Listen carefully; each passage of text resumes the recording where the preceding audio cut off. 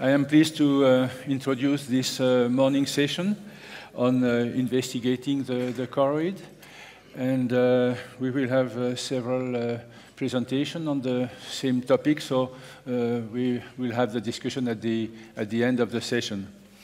And I will start with my presentation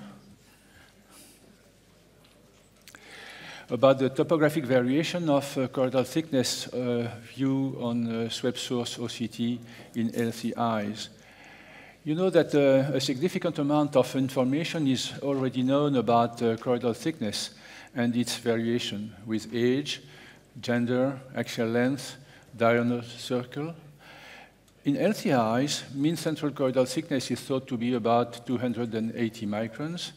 That may vary from 250 microns to more than 450 microns. And choroidal thickness is known to be significantly asymmetric between temporal and nasal part of the fundus. Interest has also been focused on the relationships between the topography of choroidal vessels and the local variations in choroidal thickness in these publications.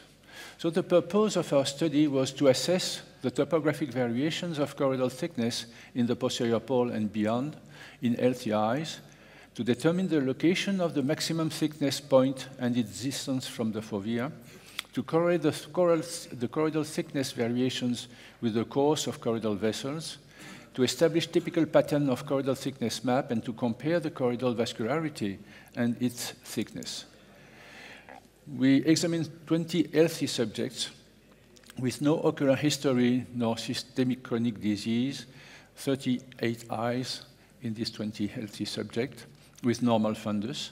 The mean age was 35, and the axial length was comprised between 22 and less than 25 millimeters. We took fundus photo, and OCT and OCT-A was recorded on the Topcon swept source with a choroidal map, several choroidal maps, a cube of 9 by 9 millimeter, radial macular map with 12 B scans of 12 millimeter, and on OCT-A, 9 by 9 and 3 by 9 millimeter. Here are two of the choroidal maps we used. One is made with a 12 B scan of 12 millimeter, and we look at the choroidal thickness in the 6 millimeter circle of the ETDRS chart, 1, 3, and 6 millimeter. And we also recorded the punctal thickness of the choroid in the 9 by 9 choroidal map. Here are some results. Choroidal thickness was always higher in the temporal quadrants than in the nasal ones, which is already known. The superior quadrants were thicker than the other on average, and the choroidal thickness was grossly symmetrical between both eyes.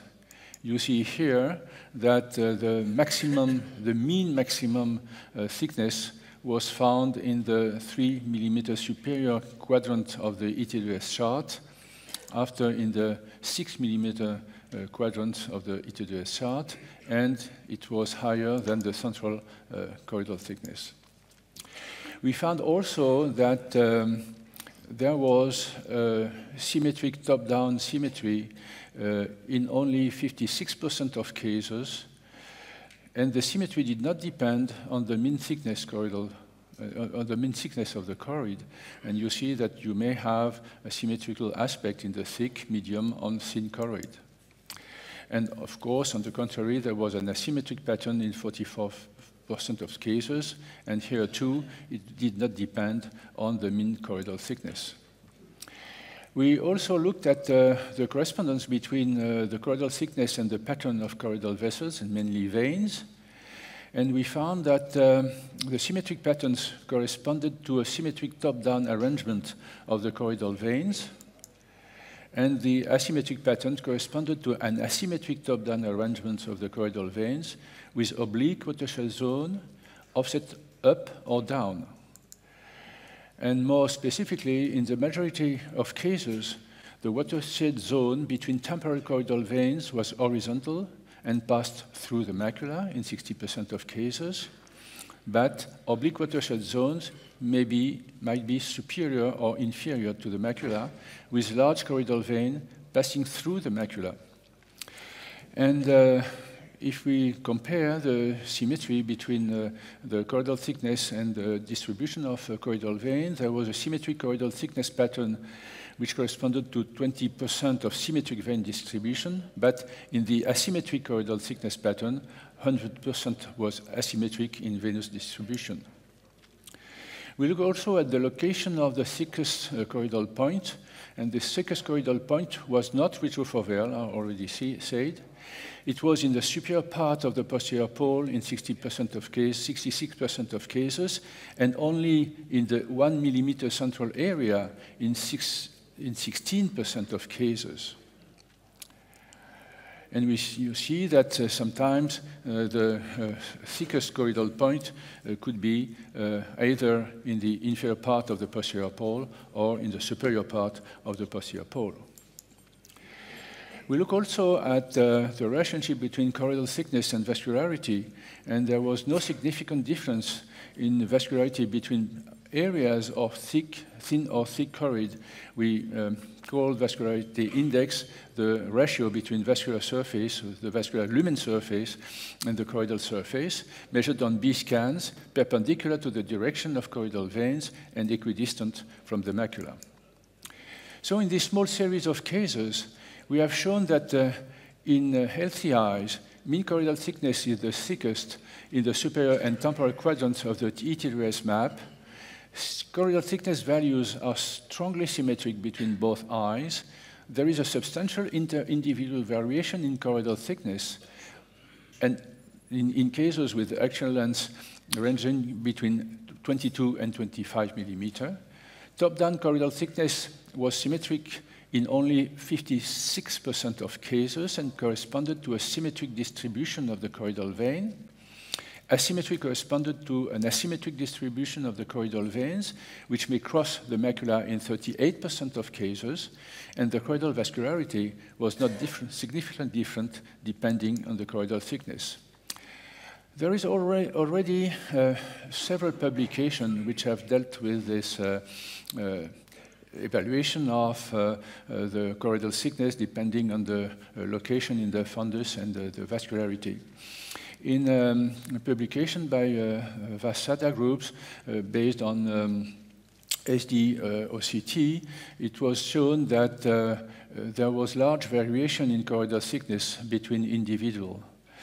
In a very sophisticated paper by the Munich group using a web source OCT prototype running at 100.7 megahertz with only 9 eyes, but very well examined, it has been shown that the lumen of the hallux layer seems to play a major role in determining the global choroidal thickness pattern. And this other large series of cases examined by Mogdi Moussa in Egypt, it has been showed that the maximum of choroidal thickness was in the superofoveal area. And finally, there is an interesting paper by Maria Cristina Savastano and Bruno Lombroso trying to classify the organization of the pattern of the choroidal veins in different typical aspects. And they've shown, quite like us, that the symmetric pattern was found in only 50% of cases. Our study has some limitation. There's a small number of eyes. The classification between symmetric and asymmetric may be partly subjective, and there is some degree of imprecision in the vascular measurement. However, we have tried to correlate various information on the choroid obtained on the same device, thickness topography, choroidal vein pattern, and vascularity, information which are dispersed in other publications. So in conclusion, choroidal thickness varies mainly with age and axial length, it's well known. However, for the same age of axial length and choroidal, for the same age or axial length, choroidal thickness is highly variable. Symmetry or asymmetry are linked to the pattern of choroidal veins, mainly in the hallux layer. Vascularity seems relatively constant regarding choroidal thickness. The reasons or the consequences of these differences are unknown, and the great difference which exists in the choroidal vascular machinery which supply the choroid capillaries between normal eyes is not well understood. So thank you for your attention.